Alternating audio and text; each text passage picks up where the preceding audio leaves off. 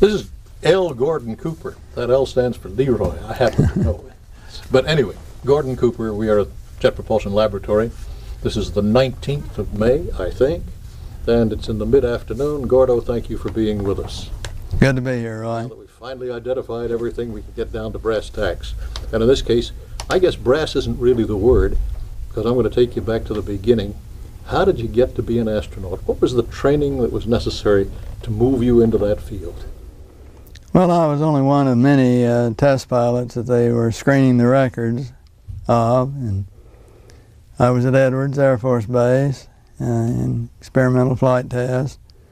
I was a project manager of a number of programs. In fact, I had about 14 programs that I was actively pursuing at the time, and also could fly over at flight ops, and very happy in my job when I was ordered to report to Washington. No explanation or anything. Had you even at least made application? No, I didn't even know we were going to have a space program. Just a big grab bag and they reached in and grabbed you? And in fact, there were 3 of us from the base that were leaving, or that were ordered to report to Washington. And our commander called us in and said, "You have any idea what this is about?" And we said, "No, sir, we don't." He said, "Well, I don't either." But he said, "Don't go volunteering for anything foolish." And so what happened after that? How did you We reported into Washington, and we were told we're going to have a space program, and you were one of a number of potential candidates to start a competitive process for selecting astronauts for this program. And we'll give you a whole day of briefing on who's going to be involved, what your position would be within the program, who you'll be working with, how we'll utilize it, how the program will be developed, our best guesses at this point in time, and how step by step we'll develop the program. And those who are interested can sign up at the end of the day, and those who are not interested can return home, no questions asked. I take it you signed up at the end of the day. I signed up at the end of the day. I did have 1 or 2 thoughts about did I want to give up the job that I had to go into a new unknown, but I didn't have to hesitate very long. Did you ever regret that decision? No. Explain that to me, would you, Gordo? Well, I think, you know, when we got on the program, it just, I practically had to pinch myself every day to think that I'm really here, because it was really an opportunity to really do some pioneering, because we had no idea what we'd find in space, and every day was truly an OG whiz day. We were learning as we moved along, and we were in a position to really design the program as we started it. In the beginning, how did you get along with the other 6 of the 7? Well, very well. I knew most of them from previous programs. Of course, I knew the other 2 Air Force officers very well, and had been with Gus Grissom for a number of years before the space program. But beyond that, can you go a little more into detail on these answers for me? Well, we got along very well. I think we were all a close little group. We were kind of like a bunch of brothers. We might argue amongst ourselves, we might have disagreements, but we were able to put our collective thoughts together, and when we came out with a decision out of the astronaut room, it was a single decision. There were no minority and majority decisions. Was there what you might call a competitive urge? Was the competition very strong? There are movies and there are books that would lead us to believe that. Oh, everybody was very competitive. I think we all were very competitive, but I think there was some difference between all of us and who was really super team players and who were super competitors. But it ranged all the way, but everybody was on the high level of competition. Well, you don't have to answer this question, but I'd appreciate it if you would. Can you give me your impressions of the other members of the group at that time? Not today. Today you're all very friendly, but I wonder at that time, your impressions of the rest of the Mercury group. Well, one of the things that impressed me was I realized immediately that the Navy had given their officers a little better schooling and a little better orientation on public relations. Those of us from the Air Force coming in shaking the sand out of our leather jackets were at a little bit of a new experience on any kind of public relation. So we rather had to learn. And of course the one who was the most experienced in it and the most talented in it was John Glenn. He was already a very professional public relations man. And then the three Navy officers were certainly more schooled in public relations than we were from the Air Force. Well, let's take them one by one. Can we do that? Sure. Alan Shepard, for instance. Well, Al I met Al. I had known of Al through some joint programs that we had had between the test centers. I had known of him and very briefly had met him previously, but we met on the start of the competition. He and I were in the first group to start out on the competition together, the first group of 6, and we went through the whole competitive process together. So we were close friends before we came on the program. Scott Carpenter. Scott I met in Washington.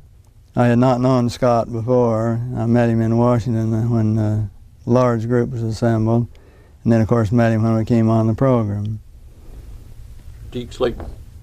Deke I'd known at Edwards. Of course we were stationed together there at Edwards, so I knew Deke very well from years back. What kind of a man was he? Oh, Deke was a great guy and a very close friend. He was a good pilot and a good administrator and really a solid citizen type. How about Gus Grissom? Well, Gus, of course, was probably my closest friend of all of them because I had been with him for a number of years previous, and we had done a lot of flying together and had been in school together and been in test pilot school together. And so we were old, long-time friends. Wally Schirra?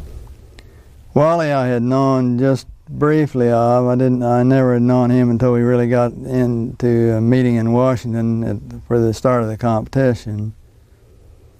But Wally and I always hit it off very well, and Wally's a great guy.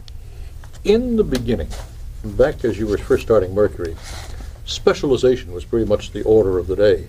In what did you specialize, and what did it do for you? Well, I'd had a lot of propulsion background in my education. Had worked a lot on engines and propulsion, so I more or less was moved into the first of the propulsion system we were going to be working with, which was the Redstone rocket. Redstone, but you didn't fly in Redstone. Why was that, do you think? Well, they were saving me for the last and the best, I guess. Spoken like a true Mercury astronaut.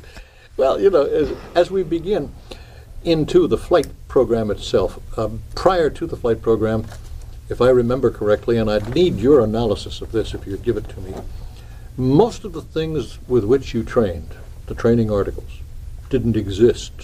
They had to be worked up, dreamed up.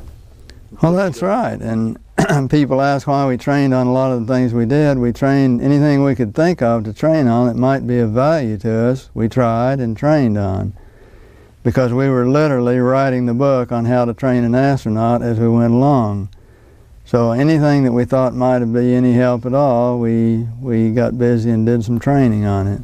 Isn't it a little strange that you could design equipment when you didn't even know what the conditions were under which your body would function or not function, as the case might be? And the best of medical experts, and I put that in quotes, had no idea what the body would or would not do. I can remember that a lot of the medical experts were claiming that the body would not accept any fluid or food and be able to swallow it under zero gravity, that we'd probably choke. And there were a lot of other of these medical experts who said that man could not withstand the rigors of a launch, and others who said that zero gravity, the cardiovascular system, would not be able to function under zero gravity. So there was very little known about the the total human body at that time. Did you ever worry about all that? No, we really didn't. And I think the man who had the most practical point of view on it was Dr. Bill Douglas, who really felt that man was a lot stronger and a lot more rugged a device than the medical profession gave him credit for. The powers that be finally decided on flight systems, and I guess one of the things that they were thinking of was that astronauts should talk to astronauts.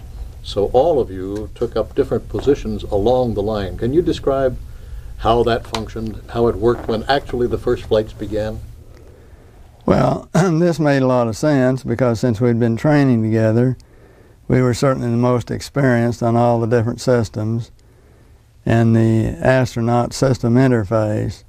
So that putting the rest of us in, when one made a flight, putting the rest of us in key positions around the world really made a lot of sense because we knew what that astronaut making the flight was going through and what he was, and knew the systems and knew the cockpit and knew all the switches and everything better than anybody else.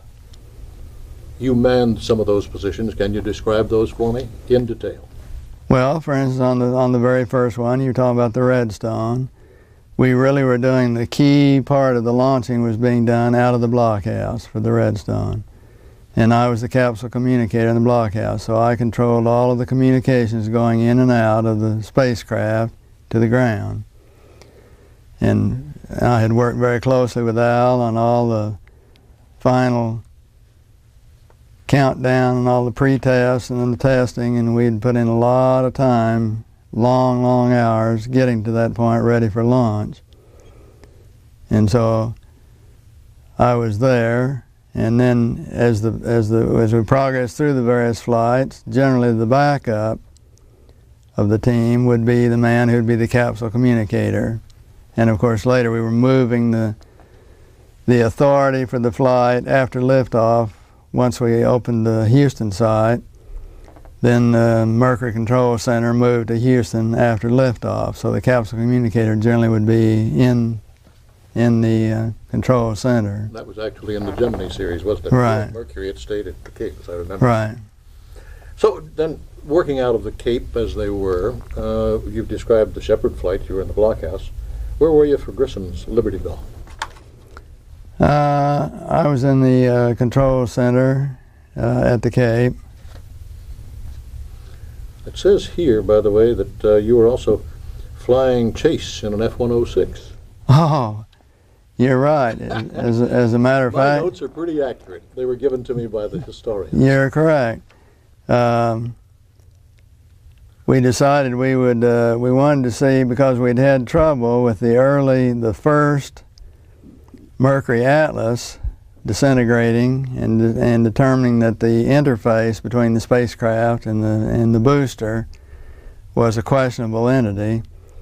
We wanted to get some pictures of the high Q phase. In other words, as you're going through the densest atmosphere at the fastest speed, which gives you the most dynamic pressure and causes the greatest stress on the spacecraft booster interface. We wanted to get some pictures of that and just be able to see if we could get in close. So I had a Bell and Howell photon camera, and came in with the 106 to pick up Gus as he began to move over and really begin getting into the high Q area.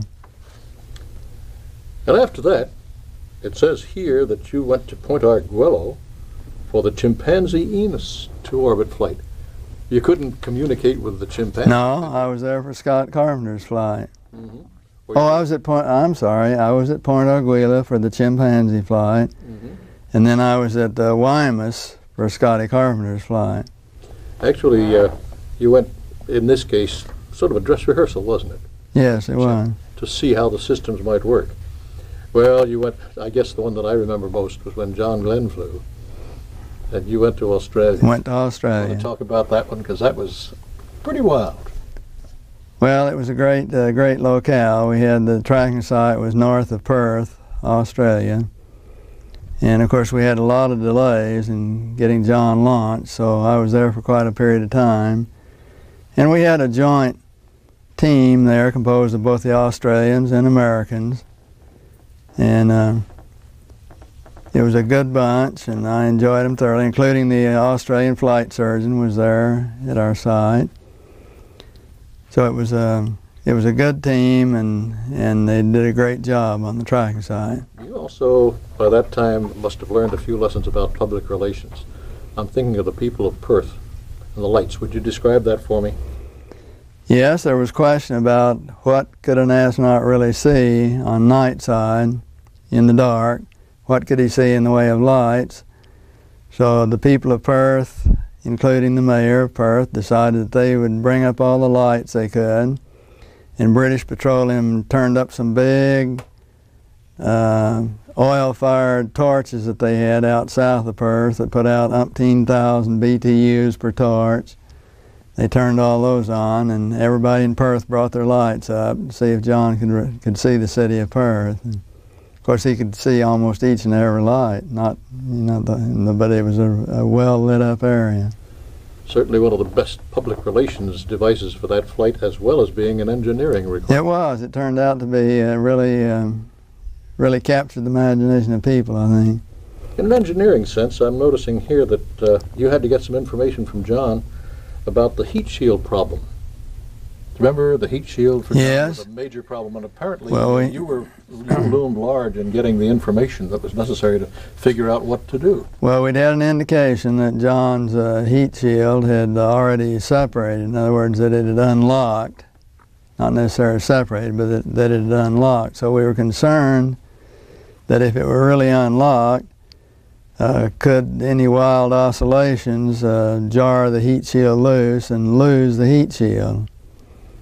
And so we needed to back ourselves up to give us all the best assurance we could that it was truly still locked. Of course, it worked. John was also talking about his attitude control system with you as to the reliability, because if it didn't work, things might happen, particularly since you were going to try to keep the heat shield connected. Right. Well, but just to back ourselves up, we elected to keep the retro package on until it burned off, just to give that added few moments of holding the heat shield in place in case it should be unlocked. Well, finally, all these things began to go together, Gordon, and obviously you served as Capcom, as you mentioned, in Guaymas. Anything special happened there during the Carpenter flight? Oh, not particularly. That was a good tracking site and a good locale for Scott's flight. Real problem on his flight apparently came when he burned to come home, and there were some errors made, so he overshot the landing site. Well, I think Scott was really so intense on some of the things he was trying to get some data on that he got a little behind, just a little behind the curve on his time there, and everything kind of fogged in on him at one time. Finally, of course, you were assigned to the last flight on the Mercury series, and that put you in as backup for Wally Schirra with his Sigma 7 mission. Remember Wally's mission? You must have been sitting on the edge of your seat because you were up next. To glean what information you could glean. Was that true? Oh, that's true. Wally and I had really worked hard on trying to find a number of things we wanted to find. One, we needed to find out, could you really and truly navigate from space, pilotage-wise? Could you see details enough on the ground to really truly do some pilotage navigation if you, to know I'm coming up here and I'm coming up here and I'm coming up here. And so we had even inflated the spare Echo balloon and painted the various continents on it and built a simulated spacecraft window up in the top of Hangar S and turned this balloon at the right rate so we could see what it would look like from space. And that was one of Wally's first comments, Gordo, it looks just like the balloon. So there were a lot of things that we were wanting to do. We decided that we felt very strongly that we could develop a technique for flying a lot more efficient than leaving it on partial autopilot or all autopilot, that we could actually get onto the manual tweak mode and just tweak those thrusters and save a lot of fuel. And so Wally was trying this, and I was happy to get that information because it stood me in good stead then on my flight. Did you know of a certainty that you were going to fly next when you were back up with Wally? Had that been determined at that time? Oh, yes. Because I understand there was still some discussion about whether or not you would indeed fly in Mercury, since Deke Slayton, by that time, if I remember correctly, had already been taken off flight status. Well, of course, he was knocked out when Scotty took the place of the flight that Deke was originally slated to have. And Deke was given the job of running the astronaut office. Right. As such, I understand he was instrumental in your being the pilot for that Apollo 9 mission. I'm sure he was. Mm-hmm. And then, just before the mission, something happened. You buzzed the Cape. Do you remember? Yeah, I was a little mad that day. This was the day before launch. And we had a real firm ground rule that we didn't put anything new into the spacecraft or into the pressure suit or anything that at the last minute that you could not adequately test. But the medics had overridden this very firm ground rule we had, and they cut a big hole in the side of my suit and inserted another great big metal fitting, which rubbed the heck out of my ribs, by the way, in order to put in a hose for a blood pressure cuff that could automatically inflate, and they could take blood pressure whenever they wanted it. And this really antagonized me because we had broken all our ground rules here at the last minute. So we also had a little ground rule that we would always go out the day before launch and get one of our fighters and take it out and really shake it down and shake out all the kinks. And so I was being a little angry at the time when I went out to get my fighter ready to go. I came back over the Cape and buzzed the Cape fairly low, and when Walt Williams happened to walk out of his office and almost fell flat because I was pretty low coming right by his window, lighting the afterburner. He was a little startled, and he was pretty teed off about it, I think. Well, teed off enough that it is reported that he wanted to knock you off on your flight 2 days before the mission. That was what it was reported to me, that Walt just might pull me off the flight as a result. But apparently Slayton stood as your champion and had others who, of course, agreed. And so you flew. Well, Walt assured me several years later that he really wasn't going to pull me off, but he just wanted to worry me on it. That's priceless. Well, how did you come up with the name Faith 7? Well, it was, being the last, it was getting harder and harder to pick a name because everybody had picked pretty good names before. And it's kind of a lot of responsibility to pick a name for a spacecraft where it's before the eyes of the whole world. But I decided that I had a lot of faith in all my hardware and my spacecraft. I had a lot of faith in the launch team. I had faith in myself, and I had faith in God. And I thought that was just a real dilly of a name. So that became the name, Faith 7. Understand that there were those at NASA, particularly at headquarters, who didn't like the name because if something happened, you'd have lost faith. Well, we never really worried about what headquarters thought. They always have been somewhat against anything personalized at all anyway. You know, it was safer not to have anything personalized. And the thing that these people in NASA headquarters didn't realize is that the personalized thing is what really garnered the public's attention and the public backing. And I think that was a bad mistake they made in Gemini when they took away the naming of the spacecraft. And by Jim Webb's own words, he wanted to have spacecraft number 1, 2, 3, and astronaut number 3, 4, and 7, 8. He didn't want any names involved or any personalities involved. He wanted everything depersonalized. And I think the interest of the public waned as a result of that. Funniest thing, on the opposite side, the media, of which I was one at the time, were pushing very hard to personalize the flights. People like yourself obviously didn't think that was all bad because you worked with us in that endeavor. Well, I think most of us felt that it was important to personalize the flights, that's what really made the public get close behind and have a close feeling for these things they followed so closely. You may remember, too, on your flight, when you flew it, you gave us the first experimental television. Black and white, right. Not great, but nonetheless. It was slow scan, but we'd had a question whether it would even work from space or not, and so it did prove that it would. Funniest thing, though, again, NASA headquarters said, yeah, that's fine, but you can't have it until we get ready to fly off to the moon. So there was a huge gap between your flight and the early television and what happened later. What do you think about something like that? Well, it kind of goes along with what NASA said. I can recall that memo saying that if an astronaut desires, he may carry a camera. That's the importance they put to pictures from space. And having already been a pretty experienced photographer, that just raked me somewhat. I felt they just didn't understand the whole thing at all. And they certainly could not put out a memo like that and understand the importance of photography. I was under the impression that every one of the Mercury flights carried cameras. Well, John and Scott carried Instamatics, which is fine. It's better than no camera, but so we went down and locally procured a Hasselblad and modified it for Wally's flight. Wally and I were working on this, and that was the first quality camera that was taken. The astronauts themselves did those modifications? No, we did it in conjunction with the camera lab, the Air Force camera lab down at Patrick.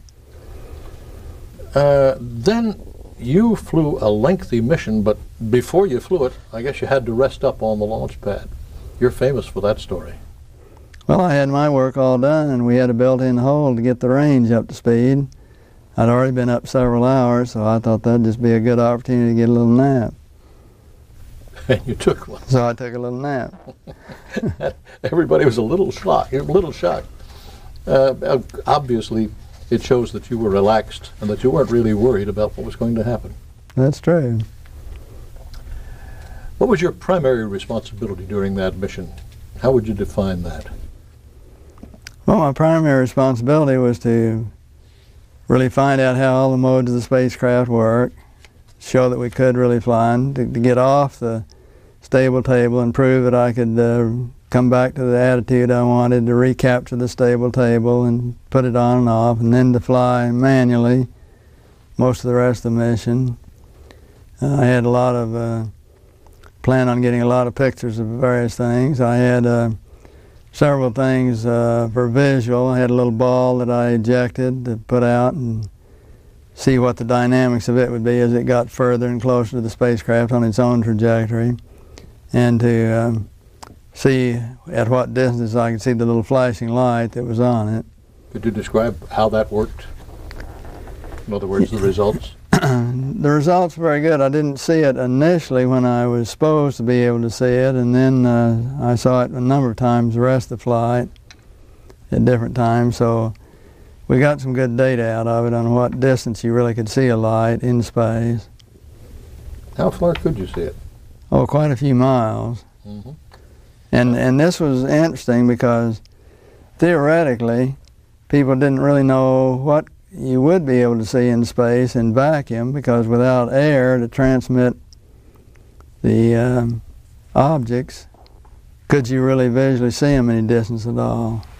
I'm surprised under weightlessness that your eye lenses wouldn't give you all sorts of strange corrections. Well, that's one of the things that the medical thought might happen, and as it turns out, they didn't at all. Matter of fact, observations on the body were said to have been one of the major reasons for what you were doing on that flight. NASA was still very anxious, particularly because yours was the first fairly lengthy duration mission. And it was, there again, I was the first one to fly long enough to power down and go to sleep, and see if you could sleep in space, and to medically observe an astronaut at sleep in space, and then wake up and get your senses back with you and take up and go ahead and do a job. Any observations on going to sleep and then waking up that you could share with us? Well, at the time I was supposed to power down and go to sleep, I was just, at that point in time, I was coming up over the high steps of India, and I realized I was coming right into the first time we'd ever been able to fly in daylight over the Himalayas. And so I was in a powered down mode just on tweak pulse, and so I could do a lot of tweaking before, and they wouldn't even note any fuel being gone. So very quietly, I just, every time I came over the Himalayas for several orbits, I managed to get some good pictures of the Himalayas. And so they thought I was asleep all that time. And then I had a fairly low heart rate anyway, and then they really didn't take into consideration how much lower you'd be in space, and then how much lower you'd be in space when you went to sleep. So when I came whistling over the horizon to sleep, truly asleep first time, they woke me up just to see if I was okay. I guess my heart rate was really way down there. While you sneaked a peek at the Himalayas. Yeah. Did you have any problems either with your personal comfort or with the spacecraft? Any real problems during the flight? Not really any real problems. We always had trouble keeping the temperature of the suit adjusted, because the valve was so sensitive that when you went a little too far on it for coolness, you'd tend to freeze it up. You'd have to back off, get it unfrozen, and then... Might be good to mention the fact that in those days you didn't fly shirt sleeve. That's right. In this day, because in recent years, astronauts have flown in shirt sleeves. But in those days, you kept the suit on, didn't you? Kept the suit on the whole mission, yes. Was that true? That was true for Mercury. How about Gemini? In Gemini, Pete and I tried to get approval to fly in just a regular flying suit on Gemini 5, since we were not going to be doing EVA. And we felt we had developed enough reliability in the pressurization system at that time we could be able to fly in a flying suit. But NASA wouldn't approve it. So the first thing when we got into orbit, the first thing that happened is our helmets and suits came off, and we were in our undies. That was in Gemini? In Gemini. But of course in Mercury you kept the suit on and had the temperature problem. And I noticed that finally, as you got ready to make your entry, or re-entry, depending on which way you like it, a warning light came on. Yeah, it was about the 19th orbit. That must have been a thrill. I had a .05 G green warning light came on, which is the light that tells you you're starting to re-enter. I was sure that I wasn't re-entering because there had been nothing to slow down my speed at all. But and of course, as usually happened on these missions, we had long spaces that we were out of radio contact, and I was out of radio contact when this happened. So when I got in radio contact the first time, the Cape was kind of concerned when they heard about this light on. And then we proceeded on the next orbit or so to try to go through various procedures to try to find what it was, and we realized I was slowly but surely I was having an electrical fire from my relays, and they did short out the inverters, and so eventually I lost my total electrical system. You lost the total electrical system? Total electrical system. Can you explain that in terms that I can understand? As a pilot, what does it mean when you've lost, literally? Well, it meant that I had the manual push-pull rods to activate the jets for attitude control. I had eyeballs out the window for my attitude, my pitch, roll, and yaw attitude. I had a wristwatch for timing. And I had to activate each and every one of the relays, and I'd have to manually fire the retros while manually flying the spacecraft. And so everything would have to be done manually. I'd have to put out my drogue manually. I'd have to control the spacecraft all the way through re-entry. I'd have to put my drogue out manually, and I'd have to deploy my parachute manually, and I'd have to deploy the landing bag manually. Sounds to me like you just described why they needed test pilots to fly in the early days of the space program. Well, that's true, and that's really what we've been wanting to do all along, so it just gave me the opportunity to do what we've been wanting to do. How close to the landing target did you come? Well, I was pretty lucky on that. I have a picture that looking right up the tower, the USS Kearsarge's tower, the main chute is opening. So I was right over the carrier, and the wind drifted me about roughly 2 miles away. So they could just taxi over and put out a boom and hoist me on board, and I got out of the spacecraft right on the carrier then. Effectively, that pretty well rang down the curtain on Mercury, didn't it? Yes, we were hoping to have another Mercury flight. But it was a little soul-searching about whether it would interfere with the upcoming Gemini missions. And we couldn't really, by this time then we had been dedicated by the President to, that we were going to go to the moon and go within that decade. So anything we could do to cut down time we needed to do. So the last Mercury flight was eliminated in order to speed up getting into Gemini. Well, I guess that brings us to Gemini. What about the transition from Mercury to Gemini? In an engineering sense, what did you do, Gordon? Well, Gemini was really just an enlarged Mercury. We made improvements on the Mercury. We went to 1 to 2 man, a 2-pilot crew, so you could do more tasks. And we moved all the systems out into an adapter section to get them out of the spacecraft. The noise level in Mercury was really quite high because of the inverters and the motors and all the things running right in the same shell you were in. So in Gemini then we moved all of these systems out into an adapter section. We needed more room too for putting in fuel cells and batteries and a propulsion system to be able to do a little bit of orbital maneuvering for rendezvous. So Gemini then was going to be the mission to really and truly test all the systems and get them all ironed out and tested and ready to go for the Apollo program to do the lunar mission. You worked on Gemini 3 before men actually flew in Gemini, didn't you? Yes. What did you do on that flight? Well, I didn't fly. No, I say you worked on it before men flew in. Oh, yeah. Well, we were getting the transition. There was a little bit of a transition, of course, in getting your systems going, getting the positioning of where you were going to locate things, how you'd take all the equipment they wanted you to take, because you really had less space per person than you did in Mercury, but thankfully it was a little more strategically arranged so that you had a little more usable room, really. And that was mainly because we had these storage lockers that were back of you, and you could squirm around and take equipment in and out of those storage lockers. With Gemini 4, Mercury control moved to Houston, became mission control. With Gemini 5, you were ready to fly again. Tell me about your partner in that flight as you got ready for it.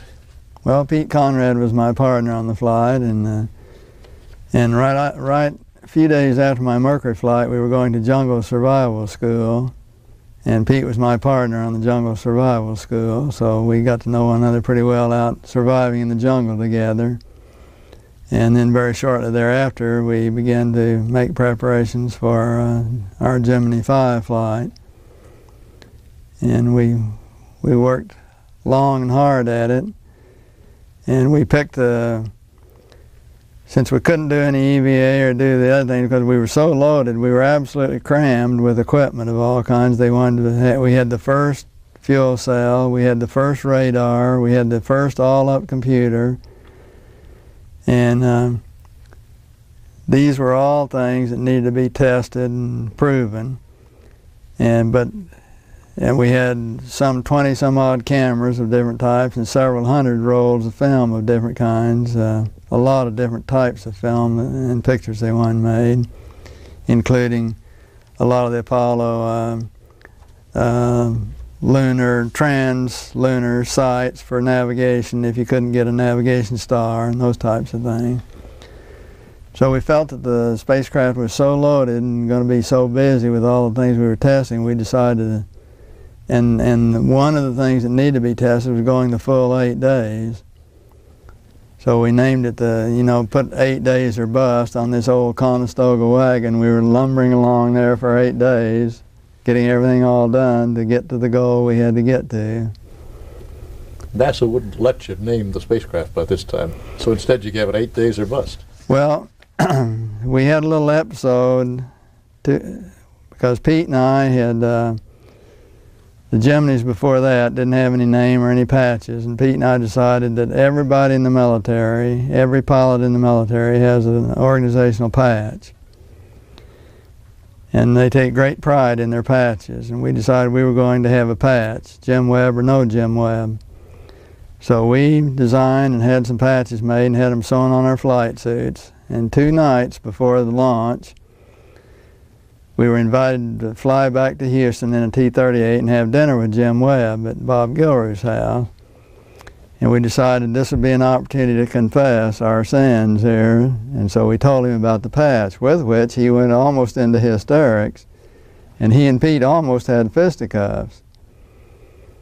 So we got this all broken up, and he finally said, okay, tomorrow I want you to send somebody up to Washington with a copy of this patch so I can see what it is, and I'll tell you whether you can fly it or not. And so the following day, he then took a look at the patch and then wired us back down an approval. And he said, from now on, it'll be called the Cooper patch. I will approve it on one condition. He said, I don't like the 8 days or bust, because if you only do 7 days, then the public is going to say you busted. So he said, if you'll tape over the 8 days and bust until you make the 8 days, then I'll approve the patch. So that's what we did.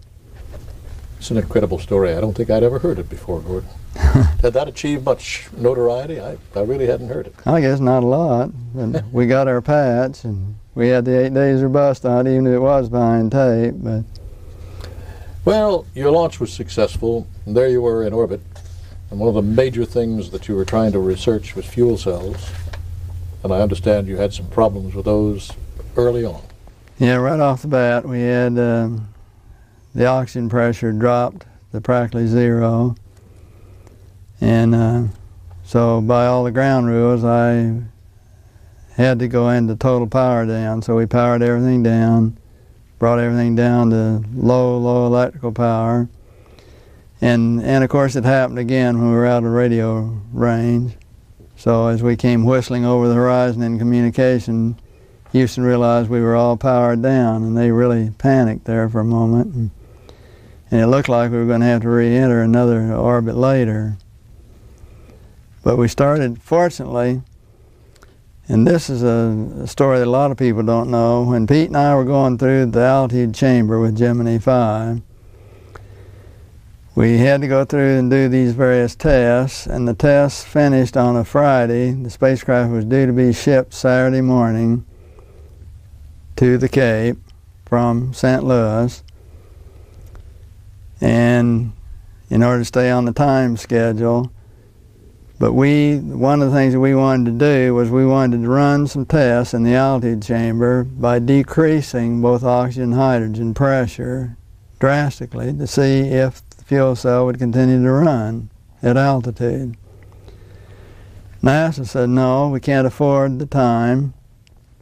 And if we did it over this week, we can't afford to delay until next week to do it. And if we did it over the weekend, it would cost us triple time of overtime. So we're not going to do it. So Pete and I went to Jim Webb and told him the story. I went to Jim McDonald, Mr. McDonald, head of McDonald Aircraft, told him the story on it, and he said, I'll pay for it, let's do it. So we spent the weekend in the altitude chamber at his cost, doing the test, and if we had not done that test, we would have re-entered an orbit later. But because we had done the test, we knew the fuel cell would run at lower pressures, so we decided to try it for a while and baby it and see if we could get the pressure back up. And a few orbits later, we began to get indications that we were going to get the fuel cell back online. And so the flight was saved. Sleeping schedules also once before had come up and had created some kind of problem, but now you're flying two guys in the spacecraft. Mm-hmm. So I wonder what you discovered about how to sleep with a partner. Well, theoretically, it seemed like it made a lot of sense that if one could work while the other slept, we could kind of get a lot more work done. And one could just be getting his sleep, and then he could take over the night shift and run tests while his partner slept. But in the real live world, it didn't seem to work that way, because all of a sudden on the normal diurnal cycle, which we still were acclimatized to, we came whistling over the horizon, both of us asleep. So after a little debate between us and the ground, we decided we'd reset the schedules, and so we both slept and both worked at the same time. That pretty well confirmed what Jim McDivitt and Ed White found on the flight before yours, didn't Mm-hmm. it? They had found about the same thing. Ever since then, I take it that the astronauts had learned the lesson, and the schedules have been set so they eat, sleep, work on the same schedule. Right. Noticed here, you had a planned rendezvous for this mission because Gemini was setting out to discover rendezvous techniques. But something called a phantom rendezvous instead was exercised.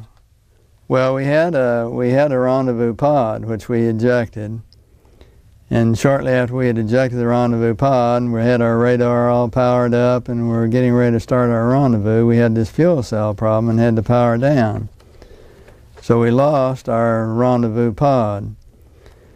So rather than not have any rendezvous data, since we did have a good all-up radar, we had an all-up computer and all this type thing, we decided to pick a point in space and say, there's where the rendezvous pod is, and let's go do a rendezvous with it. So they could set it up on the computer to do that, which we did, and it turned out to be very successful. So we did conduct a simulated rendezvous with a point in the space, if you will. Of course, one of the biggest things, too, at this point in the space program was to investigate and to find out what to do about things that broke down. Now, once you had made the Phantom rendezvous, other things, I gather, created problems which had to be resolved. Can you discuss those for us? Well, we had a little site that we used for photography as well as for radar and all that type of thing that had a little lighted crosshair on it. And this site broke down, and so we had a little toolkit on board. We took that all apart and repaired it and got it operable again. We had a number of cameras that gave us some little minor problems that we repaired. We were losing our thrusters. They were clogging up and just spitting liquid instead of igniting. We lost approximately half our thrusters, so we devised a scheme of, we had a purge exit for hydrogen on one side, of the fuel cell hydrogen on one side, and a purge nozzle on the other side for oxygen. And then we had a urine dump on the bottom, so at the right time we could purge hydrogen, purge oxygen, and dump urine. That gave us 3 more attitude thrusters. So by really working diligently at it, even though we lost a lot of our attitude control, we could lumber along and finally get the attitude we had to do a lot of the experiments we wanted to do. Sounds to me like you and your partner, Pete Conrad, made quite a team. Perhaps it might be a good idea to evaluate him as your right hand or your left hand, or the way in which the two of you made a pair of hands. Yeah, well, we worked very well together. Pete's a very go-getting type guy, and he's a fun-loving guy too, isn't he? Yeah, he's very capable. And he likes to laugh. Yeah, he is. He's got a lot of good humor. And we had to have a good sense of humor about a lot of things because it did get long and arduous. As a matter of fact, you had to slow down just a bit because of your power limitations. That must have made life a little boring from time to time, was it? Yeah, it got a little boring, not being able to do all the things we really had planned on doing, you know, a number of things, or having to slow down what we did do them. Some of them we got caught up on a little later when we got powered back up, but others we had to skip. But when the time came to enter, that's where you picked up the pace, not because of anything in space, but because of events down below. Do you remember that? Think of the fact that you had to accelerate your landing because Hurricane Betsy was moving into your planned landing area. So can you cover that base for us? Yeah, we had a potential weather problem facing us, and of course we were kind of sweating out since we didn't really have attitude control. We were going to have to bring our re-entry control system on a little bit early in order to be able to get our proper attitude well prior to retrofire. And there was a little bit of a soul searching about when we were going to bring that on to ensure we had enough time to get proper attitude, but also not waste too much of the re-entry fuel. And one other thing that we were really sweating, and we had all through our whole testing program on this spacecraft, we had babied our computer religiously. And all through this mission, we would never allow anybody to send us anything until we had checked it out and verified it to make sure we got the right upload. And so when we were ready to get our re-entry upload, since we were going to re-enter a little bit early, the upload was going to be, we had to upgrade and update all the upload. And we checked this all over, and we're getting the right figures and everything, allowed it to be sent up to us, got it all in. And then wouldn't you know, when we did our re-entry, because we were determined we were going to do a computer-guided reentry, ILS type, following the needles right in, and we wanted to land on the number 3 elevator.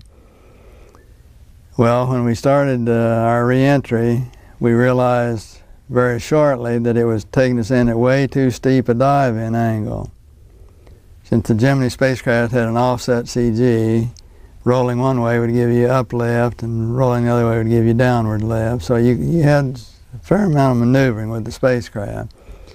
And we realized that it was calling for too much downlift, and we were going to come in way short. So we went to full uplift and recovered as much as we could, but we still were 100 miles off.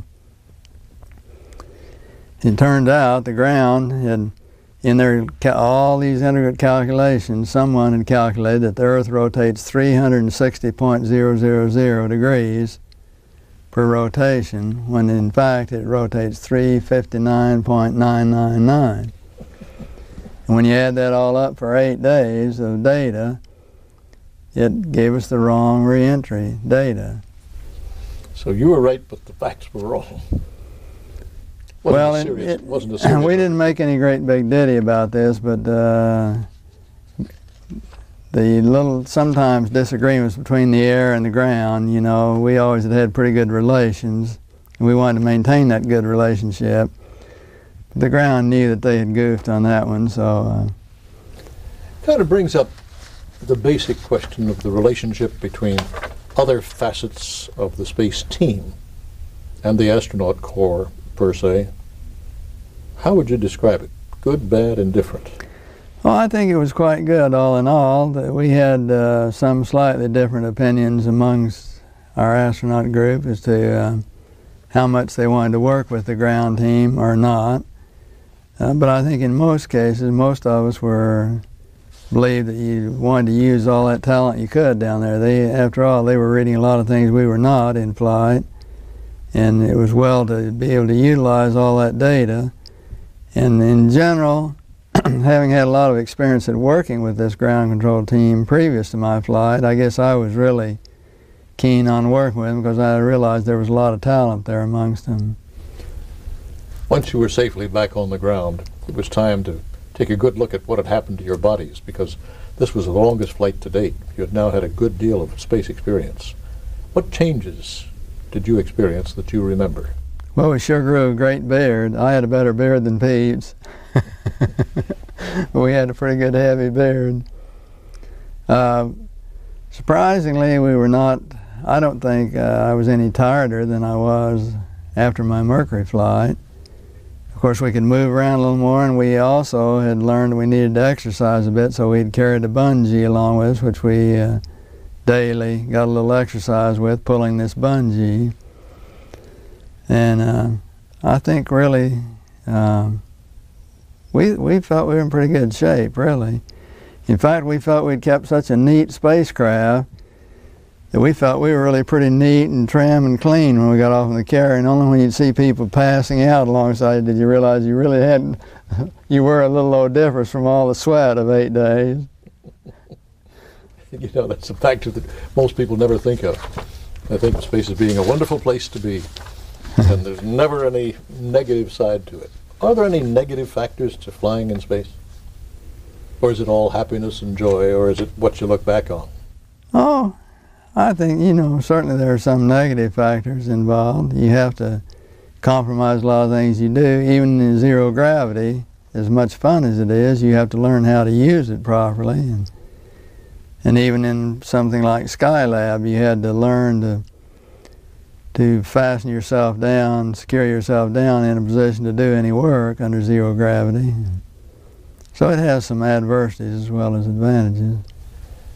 After Gemini 5, you never got a chance to fly again. No, I had the Gemini 12 backup team, and then I had the Apollo 10 backup team. And I headed up several things, such as Apollo flight operations for a while. I headed up Skylab prior to that. And then I headed up the shuttle operations input, design input. But you never got the chance to fly them? Never got a chance to fly again. Any idea why that was? Or was it that there were many people beating on the door? Well, I have some ideas, but who knows what all was involved. Right after the Gemini mission, you went on a round-the-world tour, didn't you, you and Pete? Yes. Do you remember anything about that?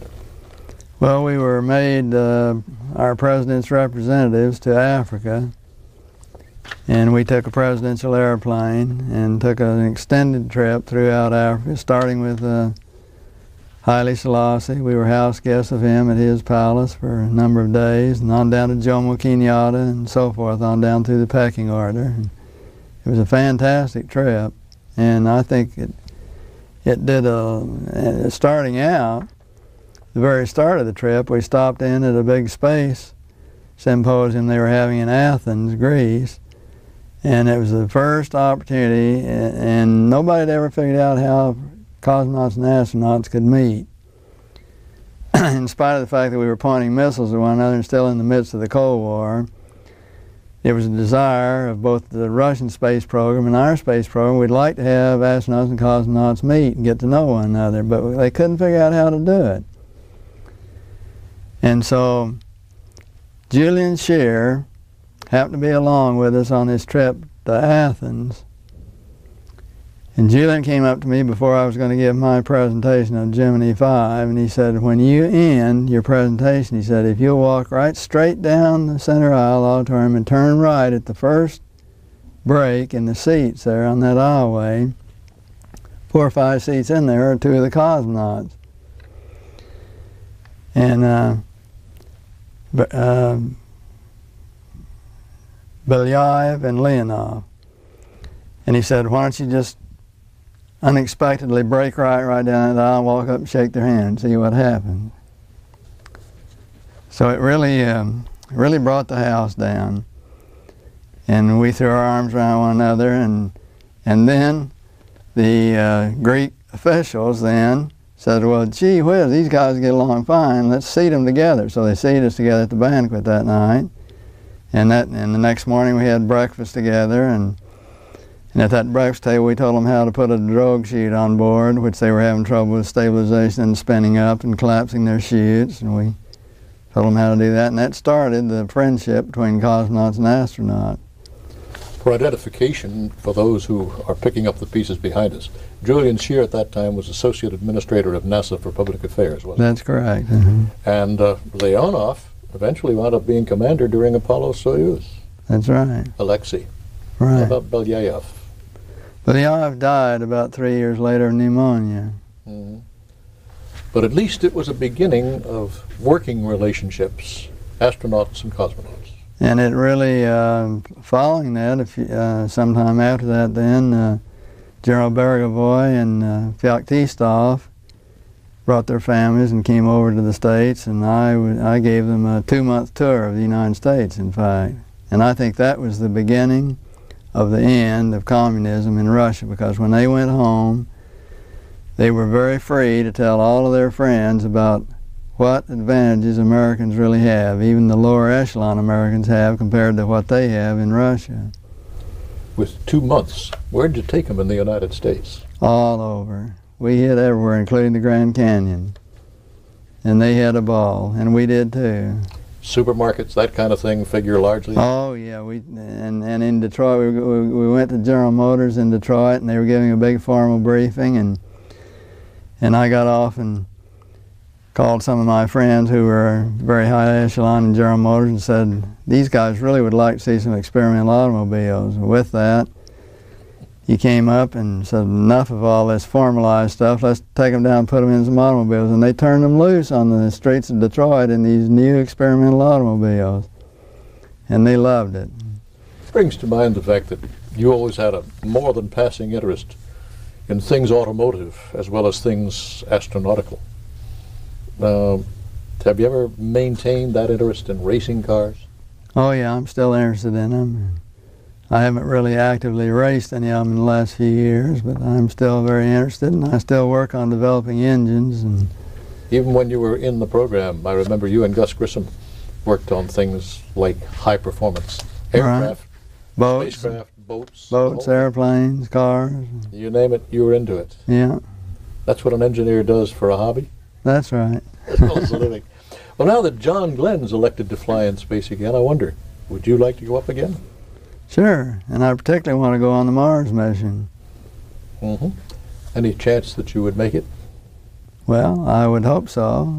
I would certainly be very happy to do so. I'm going to give you a shot at something here, too, that was specifically asked of us, you and me, because when John flies, NASA's figuring that they just might like to have a few apropos quotes from people like yourself who know John well and get reactions from you and others about what you really think of John's flying again. Well, I think it's great. I'm glad to see it because John will do a good job for him.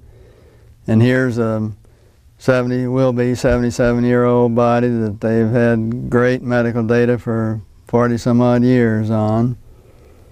And it'll be a good database. And I think it really will gain a lot of medical knowledge about what aging does to the cardiovascular system. Does it hurt it or doesn't it hurt it? And I think that'll be very valuable information. And John will do a good job for him on the mission. And I think also NASA can certainly help with a little good public relations. And I think John will really help him on that too. You think it'll be a high visibility mission? Yes, I do. Mm-hmm. Of course it would be if you were to fly it too, Gordon. Well, that's true. Would you like to be his backup? Oh, possibly, yeah. I would enjoy taking the flight, but as I say, if I had my preference, I'd really like to be on a Mars mission, because I strongly feel that we are way, way overdue getting back to the moon and getting a manned mission to Mars. From all indications, if there ever is a Mars mission, it's going to be quite some time downstream. Do you think that perhaps your age might defeat that goal? Well, possibly. I would hope not, but...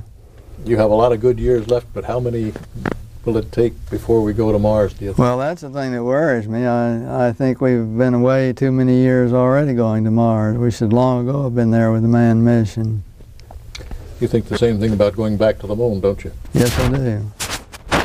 Even the space station. What are your impressions of the space station? I think the space station, one of the things it's going to accomplish to be so valuable is it's going to cause a large number of nations to start working together in space. And if we can do cooperative ventures in space, we can do a lot more. We can afford to do a lot more in space. And I think this will be a great testing ground for getting a number of countries really to working together. And of course, scientifically, we'll get a lot out of a space station. I think it'd be very worthwhile from a scientific point of view. But I think the thing that's going to interest people in the real nuts and bolts of really finding out what is out in space is when we go back to the moon and when we get out to Mars and when we go mine the asteroids and do a few things like that. And incidentally, there are some commercial groups that are starting up now that I think before very long we're going to see them launching to mine the asteroids because it is a very lucrative venture. And if it can't be done under NASA, well, let's do it commercially. Now, Gordon, I've asked an awful lot of questions. Could be that I've failed to ask one that you particularly would like to have had me ask.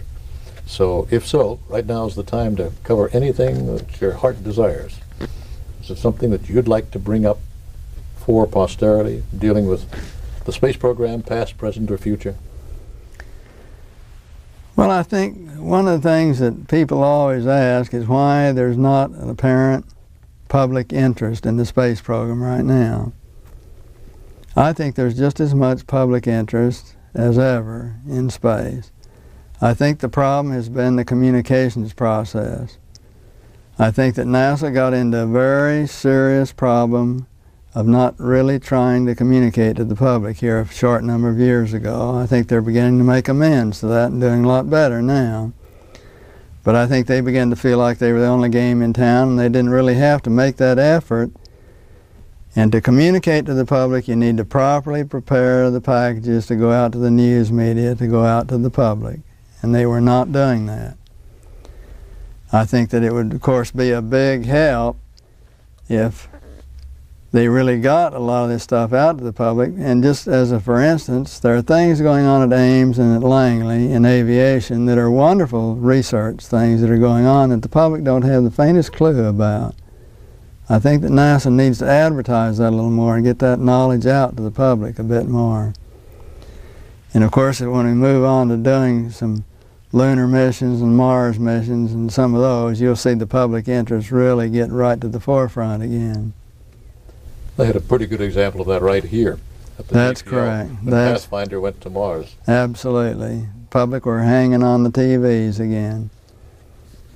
Well, that's all I have. Gordon, thank you very much. You're welcome. It's been a real pleasure, my friend, as always. Thank you, Roy. It's been fun.